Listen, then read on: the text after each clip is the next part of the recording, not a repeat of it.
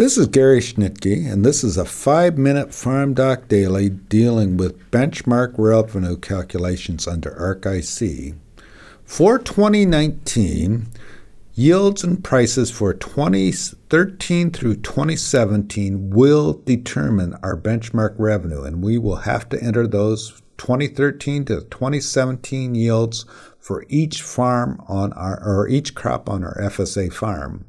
I have an example here from LaSalle County, and we had 3 yields here, 2013, 2015, and 2017. This farm happens to be in a 50-50 rotation. 2014 and 2016 corn was not planted on this farm. We still come up with a yield used for that year, and it happens to be the trend-adjusted county yield. So if you're not planning a yield on that farm, they'll use the trend-adjusted county yield. If you plan a yield and it's below 80% of the T yield will be used in the calculations. So you enter those farm yields for the years 2013 to 2017 when that was planted. That will be used to calculate a benchmark revenue. This happens to be for corn. Do the same thing for soybeans.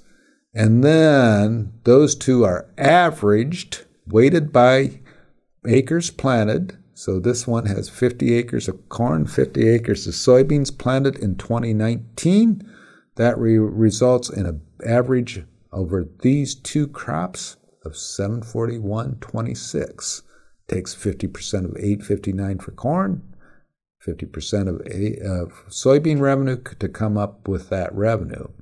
If this happened to be all corn planted this year, rather than 50-50, then the benchmark revenue would equal the corn benchmark revenue, and vice versa for soybeans.